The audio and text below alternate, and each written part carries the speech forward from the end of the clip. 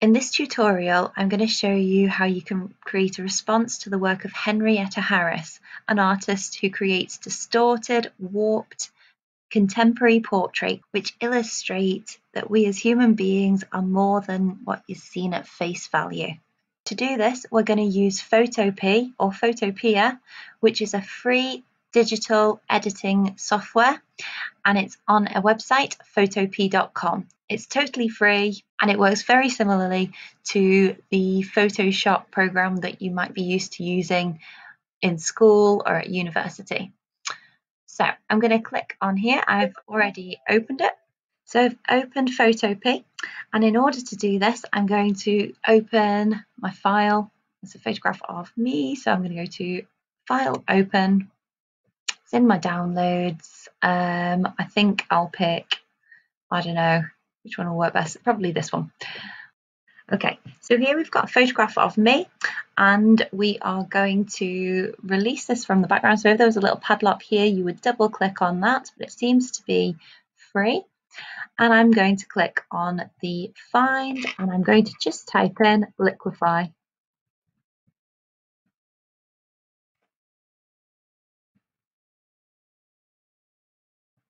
And I'm going to zoom out, so using Control and the minus button. I'm just going to zoom out. Okay, so here you can see we've got the cursor, which is a certain size at the moment. Now, if you take a look at your keyboard, you will see there are some square brackets next to the P, or what is on my computer. It might be slightly different for you, but the square brackets are what you can use to either make your cursor bigger or smaller. So you can try that out for yourself. Now, I'm going to make my eyes sort of blend away. So I'm going to make them about this cursor about the same size as my eyes, so about there. And I am going to hold down the left mouse button and I'm going to drag across. I'm holding this down, and you can see this is sort of melting my face away. There we go. So now I'm going to do the same in the other direction, but I'm going to start from maybe here now. So I'm going to hold down and edit it there. And again, I'm just going to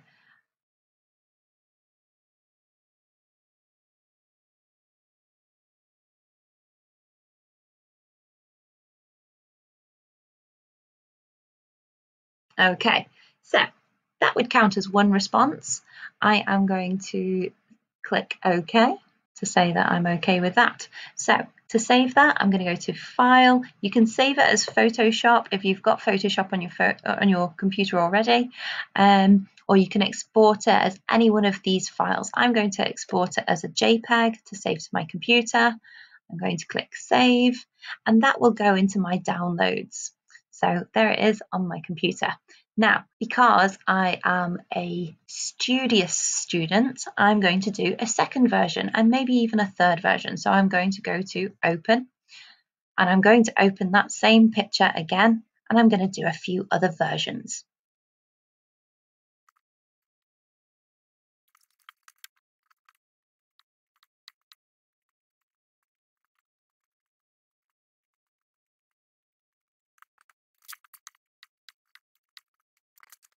And there you have it. That's how easy it is to use Photopea to create a Henrietta Harris response for your coursework.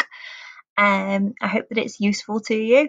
It can be useful to do some copies which are not as relevant to others, so that then you can discuss that in your reflections or your annotations to say why some of your responses work better than others. That will help you to show your understanding that bit better as well. Here we've got, this one works quite well. That one does not really work. I'd say that's kind of more of a Picasso kind of response, actually. And this one works as well. But you know, if you like to paint eyes and facial features, that one might be the best result for a final piece if you were going to look to do a response for a final piece. So have fun.